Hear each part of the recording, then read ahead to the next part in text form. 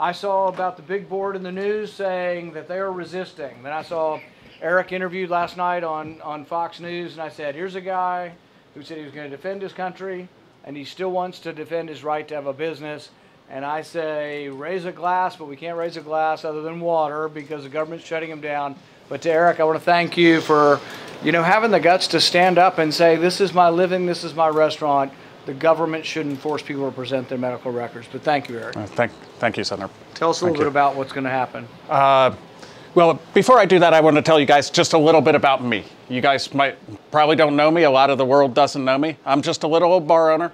I came out here. We opened this up with my brothers. When I did it, my brother first told me he wanted me to open up a bar in Northeast DC, and I was living out in Washington State, and I laughed at him on the phone and said, there's no chance I'm ever coming to Northeast DC to open up a bar. I came out here, saw the neighborhood, and was like, wow, this is going to be a great place. I searched around for a year calling all the for sale, for lease things. The last time I worked in a bar or restaurant was when I was 18 years old, and I crushed boxes at Chuck E. Cheese.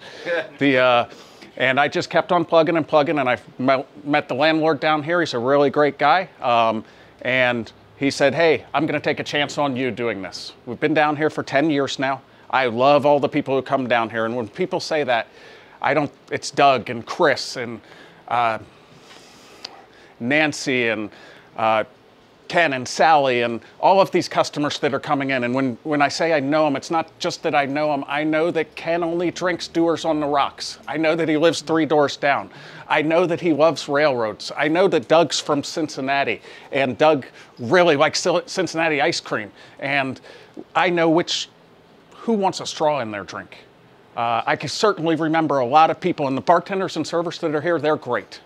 So when COVID hit, I looked and I said, okay, I didn't know what was going on. We followed all the rules that DC ever gave us. When it was, hey, all the bar stools have to be out, all our bar stools were out. When it was, hey, all of your tables have to be out, they were all out. We got to the point, I was walking and selling and doing some things, and we had a closing the kitchen at 9:15, and I saw my cooks.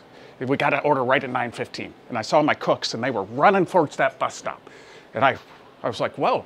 Why are you guys running? I talked with them the next day. They said, well, if we don't get that bus, it takes them from here to 14th and K. They couldn't get the bus from 14th and K up to Columbia Heights, and they had to walk the 3 miles to get there because DC had switched to a modified bus schedule. So I said, oh, okay, I'm just going to give you guys a ride home. So I put them in my car, and I drove them home every day. And then I was like, huh, how about getting to work? How's that, guys? And they were like, oh, 3 o'clock, they had to be here. They were like, we leave at 11 a.m. to get there. I was like, all right, I'll come pick you guys up too. So I went and picked them up in the morning, and I took them home at night. One of the games that we used to play on the way home, Columbia, people who don't know, we're on the east side of the city. Columbia Heights is way over on the northwest. We would drive a different way through the city to go home every night, all these different neighborhoods, and we played a game looking, hey, which restaurants are following the orders, which ones are not? And we would count nightly. If I, from my car with 2 cooks, could pick out 10 places every night that weren't doing the rules, man, I was frustrated. The city never went and enforced it.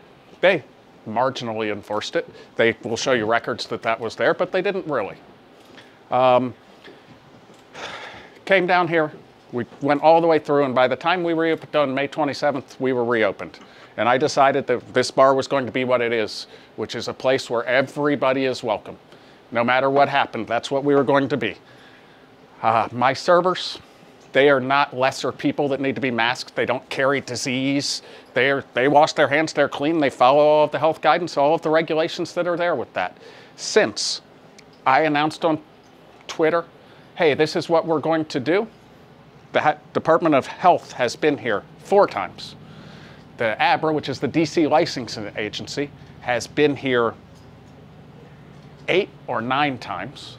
I have been nothing but nice and respectful to these gentlemen and ladies who have come in here. They have, when ABRA comes in, they hand me a document. And they're like, you've got to sign here. And I'm like, can I go make a photocopy of this document? I've got a photocopier right here. It works. And they're like, no, you can't have a photocopy of this document. I was like, I can't have a photocopy of the document that I'm signing? And then you guys can go down and ask ABRA if that's true. Then They take that and they put it into a form. And that form got sent to a committee, the DC ABRA committee. They held a meeting on Wednesday. I went down to ABRA on that Wednesday because miraculously I had a license that I had to re-up on. So I have proof that I was down there. And guess who didn't invite me to the meeting while I was there? Guess who didn't let me go? I wasn't invited. I was informed very shortly by a person who was here that there was going to be a meeting on Wednesday. So I am now signing documents that I'm not allowed to make photocopies of, and my business alcohol license was taken away on documents that I didn't have and weren't issued to me. I went down there, because it's me, to ask for those documents too, and they told me to put in a FOIA request. I don't know what a FOIA request is. If you guys want to know how I wrote it, I wrote FOIA, F-O-Y-A, because I didn't understand what FOIA was. I really didn't. They provided me those documents and given them here, and I've got to go down there and sign a piece of paper that say I'm going to appeal this. I'm going to appeal it, and people ask me what I'm going to do. Well, first, I'm going to appeal to the humanity of the people on that board, because we're doing absolutely nothing wrong here. We are not. We're not doing anything wrong. We're treating everybody with respect. There's not been any bad incidents here.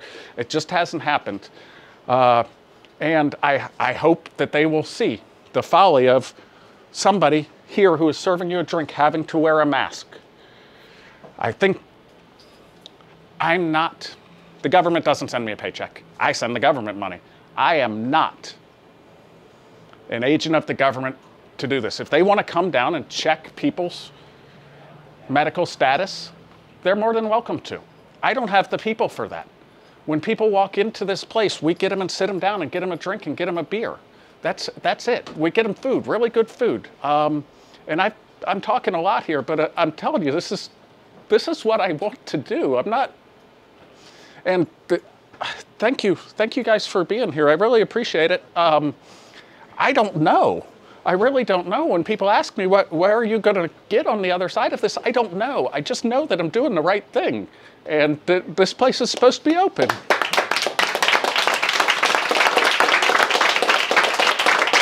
want to introduce Congressman Thomas Massey, who, if anybody hates mandates, there's probably nobody hates mandates. I'll be short. If the mandate is illogical, the only logical thing to do is to defy it. If the mandate is unconstitutional, it is constitutional not to follow it. If the mandate is unscientific, the only scientific thing to do is to ignore it. And so God bless you and thank you for being in the fight. Thank you, sir. Thank you, thank you, thank you, thank you, thank you.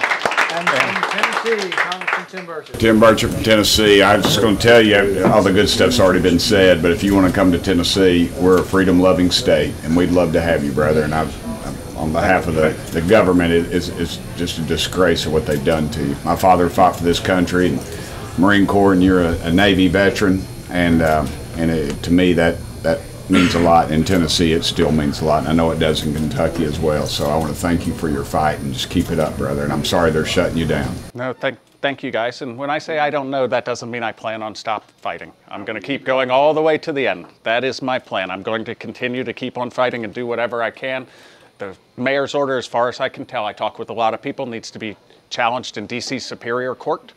And I apologize. I apologize, Congresswoman. I'm very sorry. I'm very sorry. Holy smokes. Holy smokes. This is Victoria Sparks from Indiana. Right, and we might have to now compete not just with Kentucky, but with Tennessee too. But you are very welcome. And Indiana has #1 state government in the country. So we would love to have your business, and we can use some good restaurants too. Thank you for what you do. Thank you. Thank you. Thank you. Thank you.